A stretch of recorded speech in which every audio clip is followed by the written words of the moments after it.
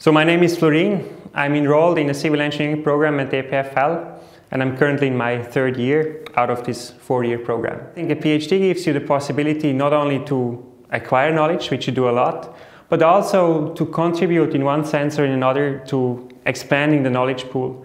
And that's something which I find extremely interesting and also very rewarding.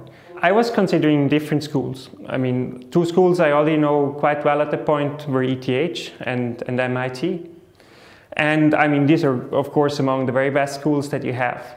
And I think I would probably have had an opportunity to continue there if I had stayed on my classical track, so either mechanical or chemical engineering.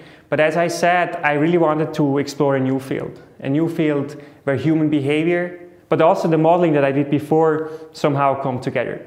And I felt that EPFL was one of the very few places that would allow me to do that. One of the centers that I'm affiliated with is the Transportation Center. And so through this Transportation Center, we can directly interact with partners from industry. In my specific case, it is the Swiss Federal Railways.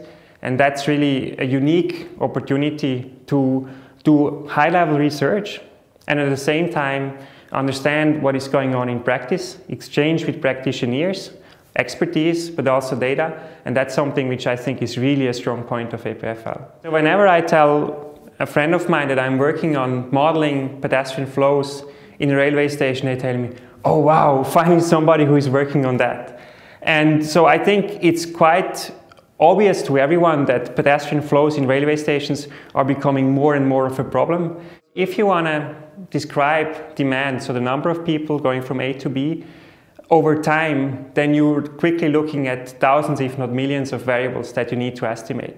So mathematically, this is certainly difficult. But right now, what I find most difficult is to really understand the practical side of a railway station. So how can I make the right assumptions about what's happening in a railway station? For instance, how quickly can people get off a train?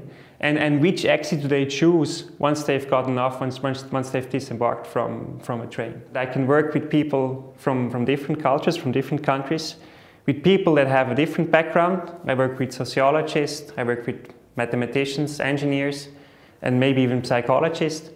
And I also work with people that have some drive. They really like what they do, and they are really 100% invested. So now I have 1.5 years to go in my PhD, and starting this summer I will have the opportunity to do a 6-month exchange in Hong Kong and to work there on local pedestrian problems together with local researchers, and I think this will be very fascinating. It will be very fascinating because in many ways the situation we have today in Asia is what we would expect to happen in Europe in a few years or maybe decades from now. So the level of congestion they have, the amount of people that they have to move through the city is really enormous. And I think by studying these processes in Asia, we can learn a lot about how we should do things here back in Europe.